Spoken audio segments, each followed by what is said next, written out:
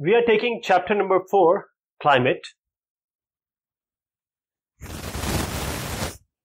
Rearrange the 10 stations in 2 different sequences according to their distance from the equator.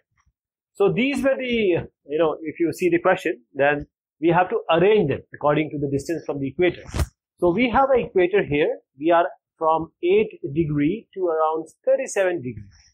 So distance from the equator, that is the maximum should be here, the minimum should be here. So here we have Thiruvananthapuram, then Bangalore, then we have Chennai, then we have all this. So let us go by the highest one first. So we have Leh here, Leh. Then we come to Delhi, then Jodhpur,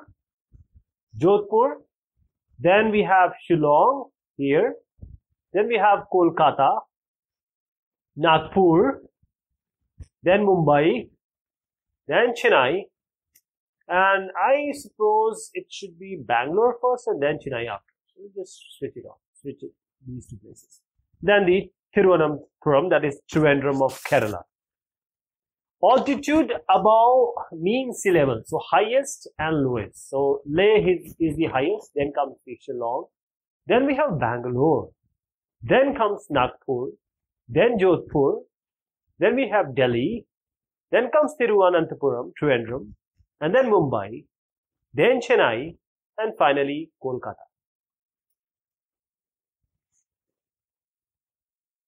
Name 2 rainiest stations, means the places where it rains the most. The answer is Shillong and Mumbai. Shillong and Mumbai. Name 2 driest station, that means least rain. Leh and Jodhpur. So Jodhpur is here, and this Jodhpur comes where? It's come in Rajasthan. And Rajasthan, as we know, this area, Thar Desert, it is the driest place. Then we have one more dry place, which is the Ladakh region. It's a cold desert. And we have Leh here, Leh. Name 2 station with most equable climate. Equable climate, that means the temperature, or you can say some Jalvayu. Some Jalvayu, there is no moderation, lot of moderation in the you can say season or temperatures. Thiruvananthapuram and Mumbai, these are 2 places. Name 2 stations with most extreme climate. Extreme climate. So Leh and Jodhpur, it's very hot. Jodhpur is quite hot. Leh is quite cold. Name 2 stations most influenced by the Arabian branch of southwest monsoon. So this is the Arabian Sea, this is the Arabian branch. So name 2 stations most influenced by this southwest Dakshin Pashchim monsoon. It's Mumbai and Thiruvananthapuram. Name 2 stations most influenced by the Bay of Bengal branch of southwest monsoons. So again, the answer is, because we are talking about this now. So we have this place, it enters from the Hubli Kolkata area. So Kolkata and then Shillong. Name 2 stations influenced by both branches of southwest monsoons. So this one also and this one also. What is the place? Delhi and Nagpur. Name 2 stations influenced by retreating and northeast monsoons. So this is the northeast monsoons, right? Here, northeast monsoon and the retreating monsoon. These all the lines I made, just make it retreating. So the answer is Thiruvananthapuram and Chennai. Name 2 stations receiving winter showers from the western disturbances. So these are the western disturbances. Paschimi Vikshobh. The answer is Delhi and Kolkata. Name 2 hottest stations in the month of February. February, Thiruvananthapuram and Chennai. April, Nagpur and Chennai. May, Nagpur, Delhi of course, and Jodhpur. And June, it's Jodhpur and Delhi. Find out why are Thiruvananthapuram and Shillong rainier in June than in July. So the reason is why they are rainier means it is raining there in June as the monsoon's arrival occurs in both the places in June. And the initial impact of this monsoon is an intense period of heavy rain. Monsoon plus fort. So we have Thiruvananthapuram and the Shillong area mostly affected. If you see here, this is 1st June. The slide is of 1st June. Why is July rainier in Mumbai than in Thiruvananthapuram? So the monsoon reaches Mumbai about 10 days after. If you see, it's 1 June here and 10th June it reaches Mumbai. So the reason is exactly this.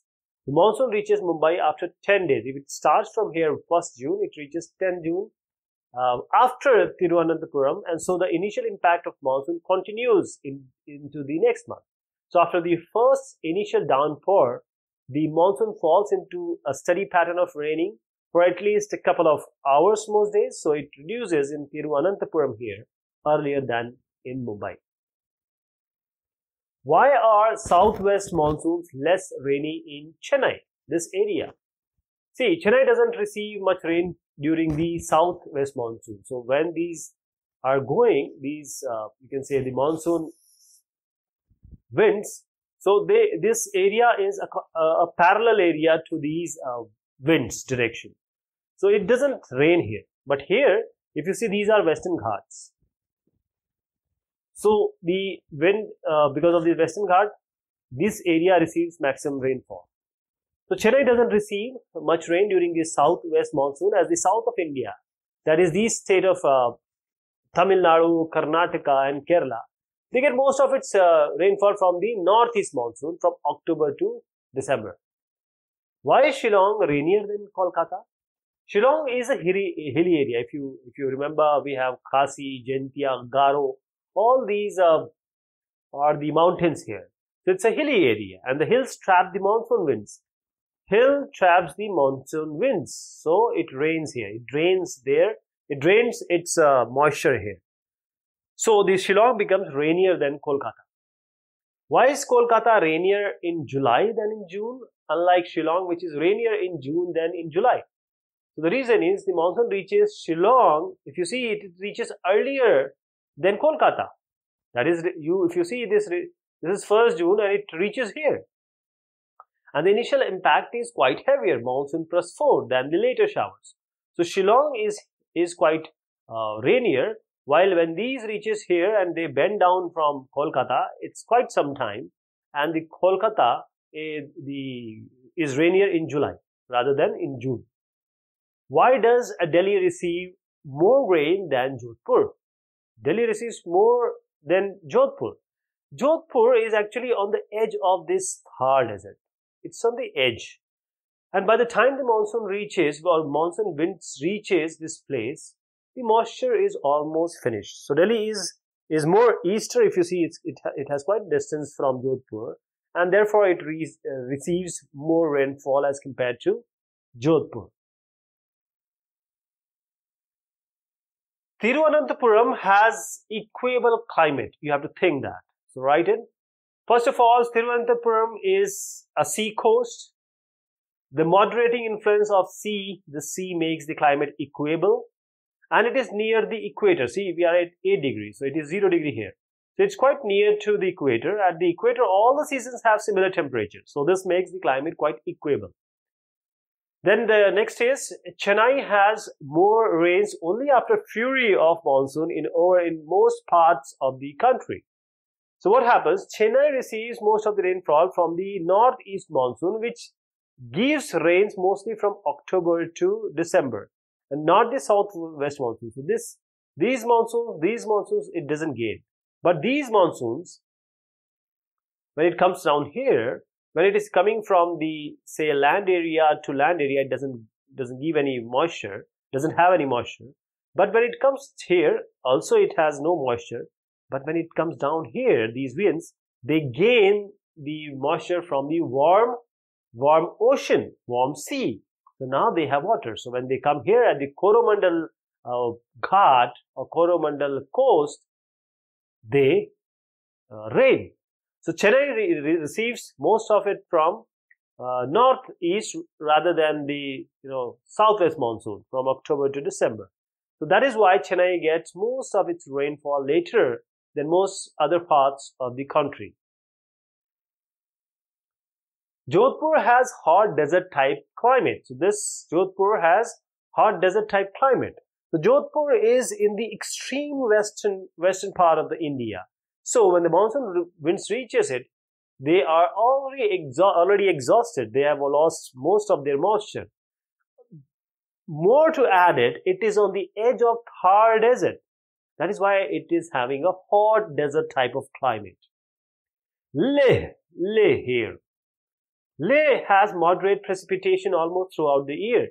Now, it's a cold desert. Leh lies in the cold desert called Ladakh, which is a valley in between two mountain ranges. So, no monsoon winds are able to reach. If you have say hill here, so monsoon either from here or here, they cannot reach. That is why it is in the valley in between two mountain ranges. So, no monsoon winds are able to reach. That is why it has a moderate precipitation almost throughout the year. Next question is, while in Delhi and Jodhpur, most of the rain is confined in the nearly 3 months, in Thiruvananthapuram and Shillong, it is almost 9 months of the year. The reason is, Thiruvananthapuram is at the sea coast and it receives rainfall from both the southwest monsoon and the northeast monsoon. And besides receiving rainfall due to local disturbances, while these winds are picking up moisture from the sea. Shillong in this case is a hilly area and so receives rainfall from the monsoon as well as from the local disturbances which are trapped by these high mountains hill area. In spite of these facts, see carefully if there are strong evidences to conclude that the monsoons still provide a very strong framework lending overall climatic unity to the whole country.